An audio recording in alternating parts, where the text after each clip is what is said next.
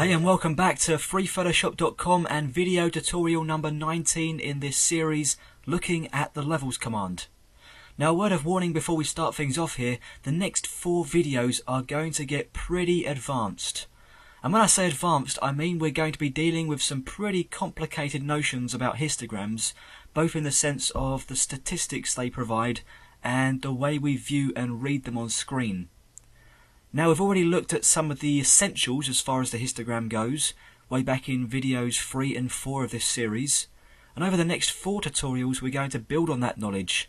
After all, this isn't stuff that you necessarily need to know to be able to work inside levels, but I guarantee you that you're going to find an overview of these functions, at the very least, extremely helpful as you build your experience up inside levels and Photoshop in general. So I'm going to get us underway by directing your attention towards this document I've got loaded up onto screen here. And chances are, since I've been gibbering on for the last couple of moments, you've probably already read most of what we've got on screen here, but just to make sure you understand it, we're going to go through it once again. So Photoshop supports 3 variations of the histogram in an RGB working environment. And I'm focusing in on RGB because that's where we've been working all through this series. And it's by far the most used colour mode in all of Photoshop. We will be looking at lab colour or LAB colour, whichever you prefer, before we finish this series, but for now let's just focus our attention on the RGB colour mode. So the 3 types of histogram that you may want to use are, first of all, the standard RGB histogram that allows us to view channel related brightness levels based on colour information. And that's the histogram you'll find inside the levels dialog box, which is where we've been working throughout the majority of this training series. Next we have a luminance histogram that allows us to view the luminance levels of an image based on a human's perception of light. And it's interesting to know that the human eye is far more responsive to green light than it is to blue light, for example. But we'll be looking at that in more detail in a couple of tutorials' time. Finally, down here we have a colour histogram, and that allows us to view the 3 colour channels of an RGB image inside one histogram. And this is based on colour information rather than luminance. And by the way, I'm not referring to any kind of composite histogram here. What I mean is that the 3 colour channels are displayed separately inside the same histogram. Now, we'll be discussing the 3 different histograms inside the next 3 videos, so stay tuned in order to check them out.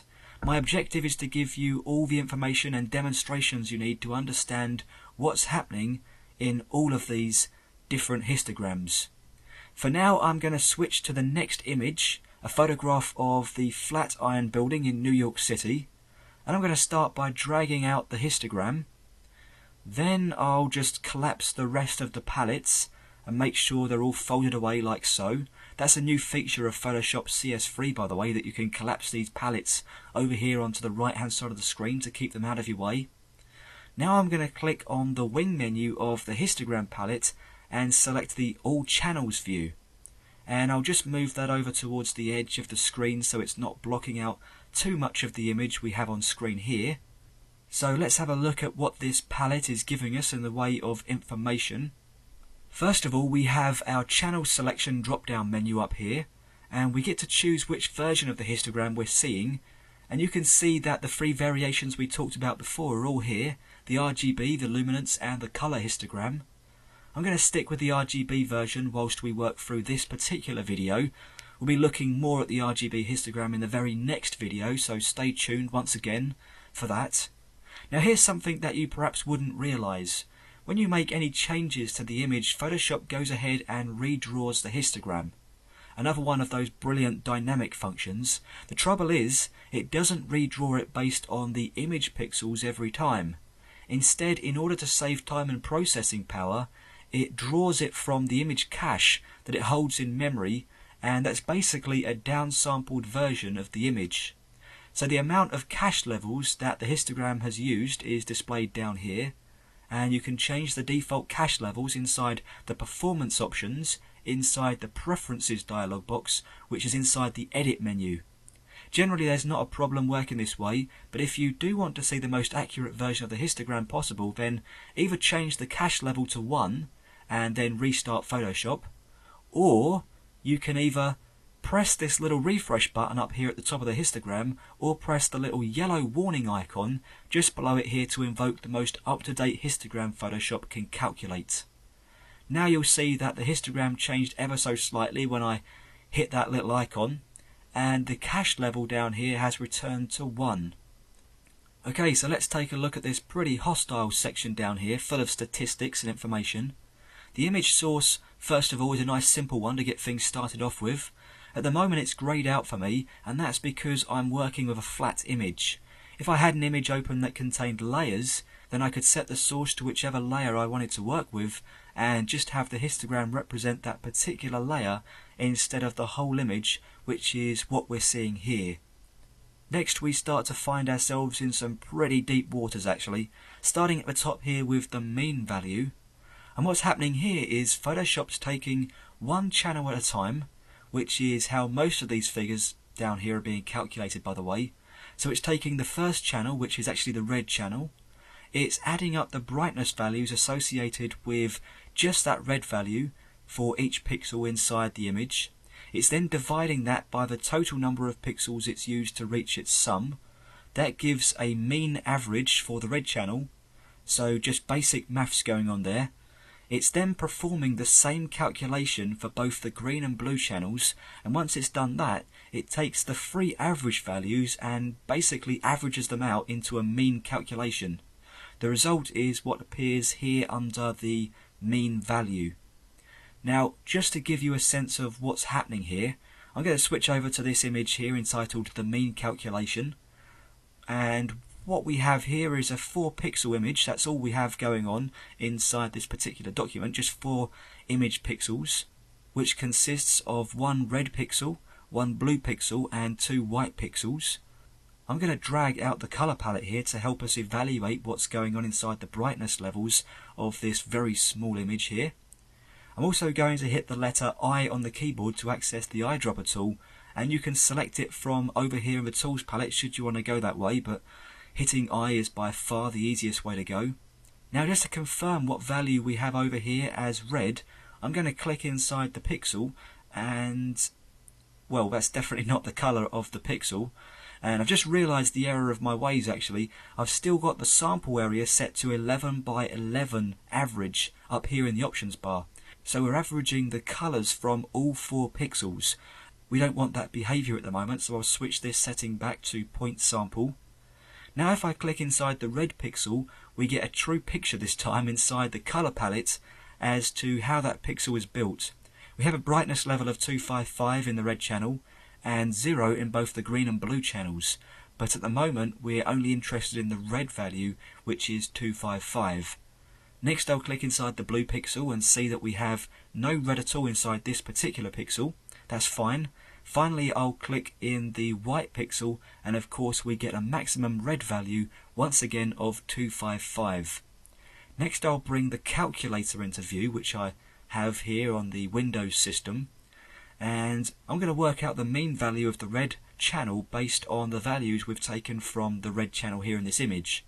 So that's 255 plus 255 plus another 255, and then we can add in that 0 which we took from the blue channel if you remember rightly, and now that gives me a total of 765.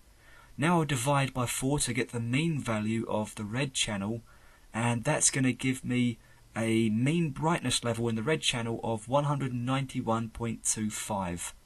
Now if I perform the same calculation for the green and blue channels, I'd get values of 127.5 and 191.25 respectively. And I'm not doing the maths in my head, by the way. I've just made a note of this before I came on screen here, before I started recording this tutorial, so that I'd have this information without having to take you through every step, which would probably bore the heck out of you. Then what we do is add those 3 mean values together and divide by 3, and we'd end up with the mean brightness value of the image, which as it turns out is 170 brightness levels, which we can see under the mean value of the histogram palette. Okay, I'm going to minimize the calculator out of the way, Then I'll put the color palette back into the palette well, and that's the collapsed palette well, by the way. You can actually move palettes around when they're collapsed, which is again another great feature of Photoshop CS3. And that's just tidied up the screen for us here. Okay, so now let's take a look at the next line of information here inside this particular palette, and that's the standard deviation value. Now, what does standard deviation actually mean? Well, the first thing you should know is that it's a very, very, very complex mathematical equation that's going to alert us as to how far in brightness levels the bulk of pixels inside the image deviates from the mean brightness level. As I say, a very complex calculation that really does fall outside the boundaries of this tutorial, but if you do want to know more, then I'd suggest doing a Google search for the term standard deviation, and you'll be able to apply the mathematical theory to this value here inside Photoshop. For now, let me give you an example of what it's actually telling us. If I go ahead and switch to this image here called New York Flatironed, a fairly drab and low contrast photograph of the Flatiron building in New York City. Now I'll open up levels and accept the default name for this adjustment layer. Now at the moment you can see that this image has a standard deviation of 36.47 brightness levels. And I want you to keep your eye on the histogram in the histogram palette up here, opposed to the one inside the levels dialog box.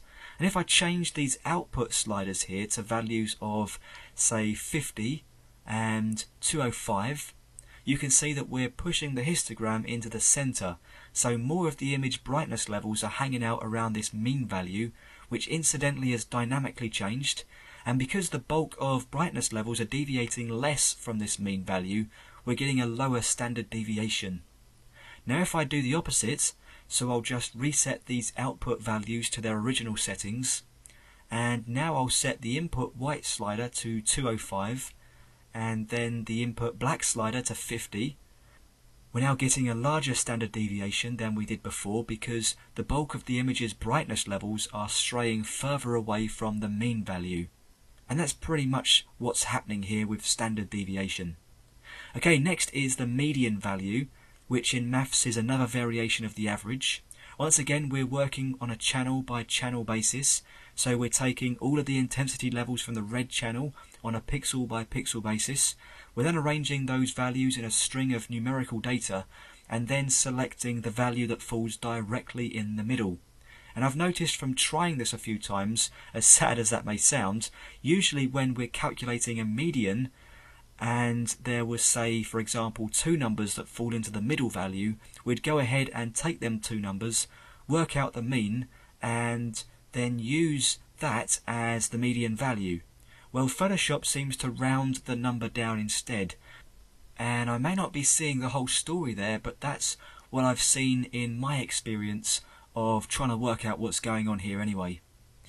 Okay, the next value is a pretty handy one too. It's also a much simpler calculation. We're now looking at how many pixels are inside the image, and this shot we have on screen here at the moment was taken using a 7 megapixel digital camera, so I'd expect to see around 7 million pixels inside this image, and sure enough we have exactly 7,077,888 pixels that make up this image. The next three values allow me to query the histogram itself and collect an assortment of information from it.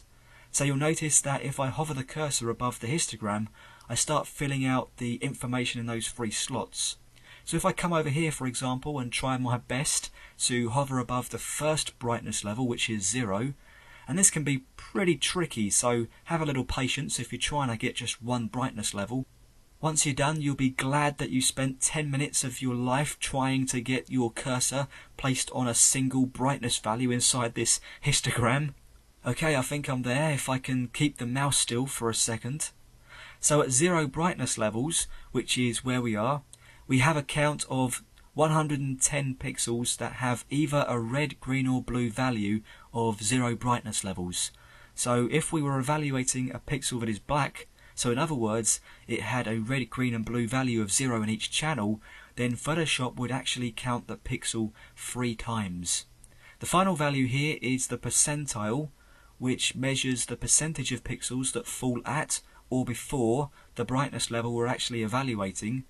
And the way it works is that the first brightness level, 0, has to be 0%, and the highest brightness level on the right hand side of the histogram over here has to make up 100%, so we get to see the distribution of brightness levels throughout the histogram as a percentage. Another handy thing to note is that we can select multiple brightness levels to evaluate.